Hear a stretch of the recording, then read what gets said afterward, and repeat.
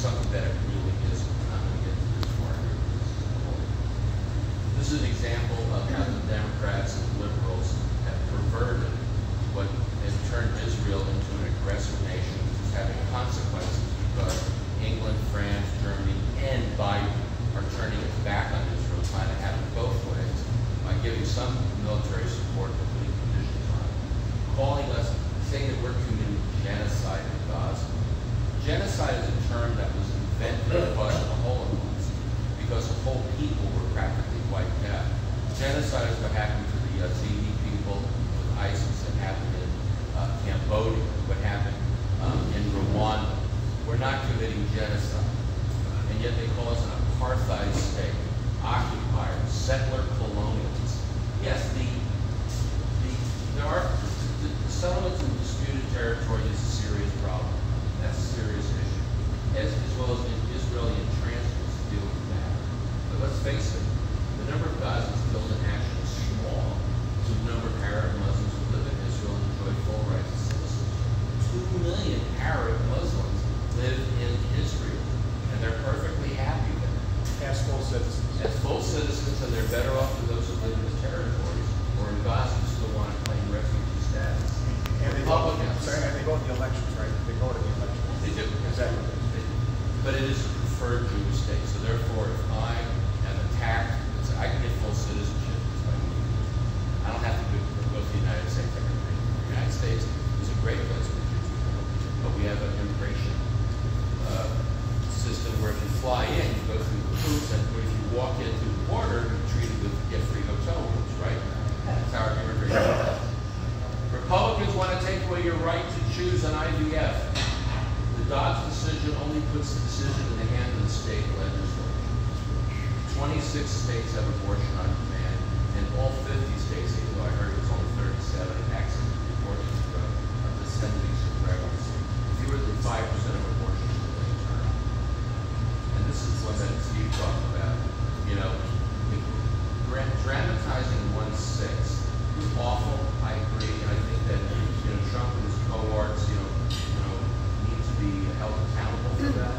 But the fact is that it was not an insurrection, rebellion, sedition, democracy after its start. It was not. I mean, so this is what they do. They use this emotional garbage, and they use the media. So let me ask you this question: Harvard were living in the 1930s. Well, not exactly.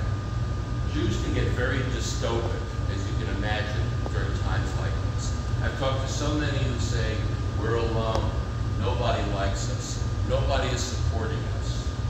It's an emotional response based on the equivocation of Biden and a number of the Western nations with Israel support. But in reality, we have many more supporters today than we did in the 30s and 40s. What is similar is this. This is a huge rally that was held by the German-American Bund in February of 1939, a sold-out rally at Madison Square Garden, where they are wearing brown shirts. They're dressed like Nazis. This is New York, by the way.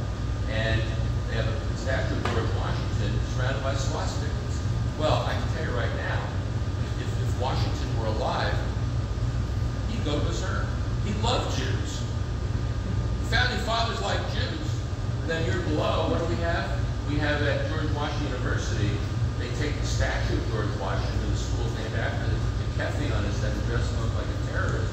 Well, as far as I'm concerned, they're both perverting the father of our country, and in an outrageous way. So they're both extreme, they're both idiots, and that's what's similar, is that they're basically the far left is adopting the Nazi tactics from the 1930s and 40s, but we are not alone. Right here, look at this. This brought tears to my eyes, because in the 30s and 40s, you would never see a bunch of Republican Congress members, or even Democratic Congress members, stand up for Jews who were being threatened in Germany. It was just politically difficult and unpopular. When Wilkie, apparently, ran against Roosevelt, did speak out against what the Nazis were doing in Europe. That was 1940. He did. But still, by and large, there was not really any big push to allow German refugees and other Jewish refugees into the country. So the fact that the Republican Party is so resolute. I mean, you have some people like John Fetterman, Democrats, Richie Torres, and King Jeffries, very, very gung-ho Israel, very gung-ho Israel. It's helpful. But it is sad that Democratic parties turn against us, but there are, as I told you before, some political advantages. Pop quiz. What is the Hebrew word for Jews? Anybody know? Come on. The Hebrew word for Jews.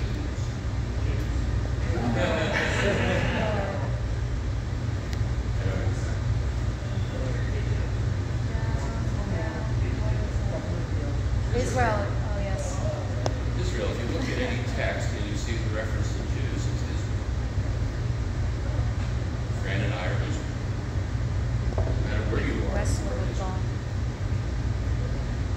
Hero Israel, Shema Israel.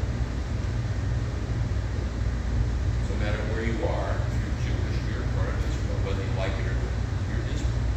That's where the name Israel, the people of Israel, the land is Eretz Israel. Okay?